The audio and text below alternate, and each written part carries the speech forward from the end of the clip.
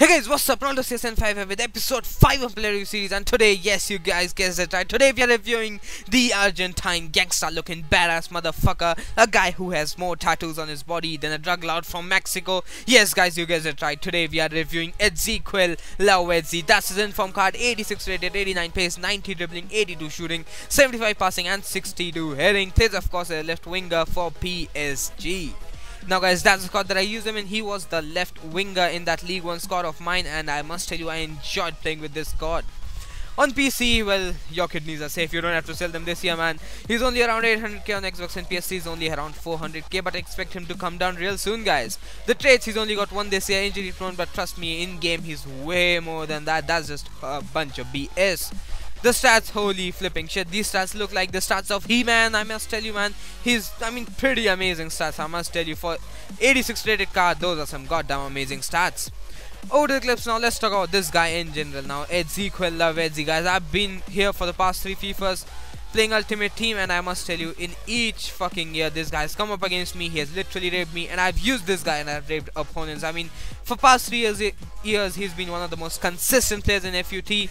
In FIFA 12 back then he had 5-star skills, which was awesome, but he was downgraded last year, which was a bitter pill to swallow. But guys, this year is what we're talking about. Now this year, this guy's skills, god damn it, feels like bacon dipped in butter, man. I mean, they are as smooth as Ronaldo's skills, I must tell you. I mean, if there would be a 4-star Ronaldo, this right here is what you're looking at. I mean, even despite being a 4-star skiller, this guy is on par with Ronaldo when it comes to skills. I mean, it's just insane how easily you can skill with him if you're a skiller, and if you don't even have the skills you can. I mean, it's just awesome. You'll just love playing with this guy. I mean, you must try him at least once. I mean, I don't care get his inform, non-inform, anything, but you must try this guy just for the skills he does. I mean, insane, man. You know what you're doing, you know what skills you're doing, you can control them nicely. You know, he doesn't go for like flipping 500-yarder rainbows and shit. He has a control aerial thingy as well. I mean, just insane, man. In the skill section, he's on par with Ronaldo. Next up is dribbling, and holy goddamn shit. I mean, when this guy gets dribbling, holy shit, the defenders run for cover, motherfucker. I mean, you can put Big Show and under the giant and they still won't be able to do jack shit to him. When he gets dribbling, holy shit, this guy runs like a rabid Wolverine. I mean, insane dribbling on this guy. He has amazing ball control as well, so you know the ball sticks to his feet. That's pretty good in my opinion, guys.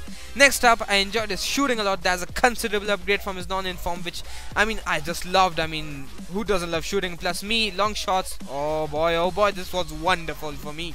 Next up, I think so his crossing was amazing. His pace was pretty goddamn awesome as well. Electrifying pace, I must tell you. Set pieces, they were awesome. The only downgrade that I see in him is that his work rates. Well, he has medium defensive.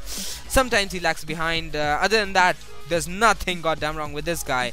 Overall, guys, the biggest positive for him has to be his dribbling, his skilling, and his pace. Electrifying pace. Skilling, I've already said, on par with Ronaldo's, and dribbling also amazing, man. The only downside I see on him is his probably work rates. Not always, but just sometimes he lags way too behind because of that medium defensive work rate. Other than that, guys, this guy is just awesome. Overall, I have to give this guy a 9.5. He's like a 4-star Ronaldo. Trust me on this one, guys.